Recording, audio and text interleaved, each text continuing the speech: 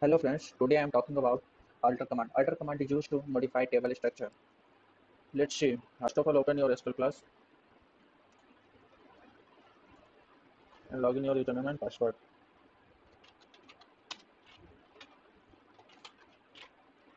Successfully log in. First from student. Now I have our 4 columns: roll number, name, address, mobile number.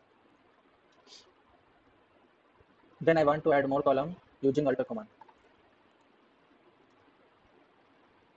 Add new column. Alter command syntax. Alter command example table.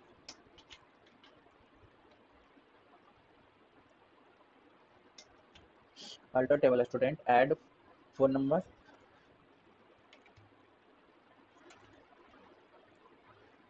I have already checked phone number.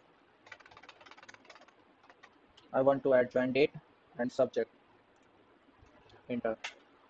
Table altered. I want to see table structure.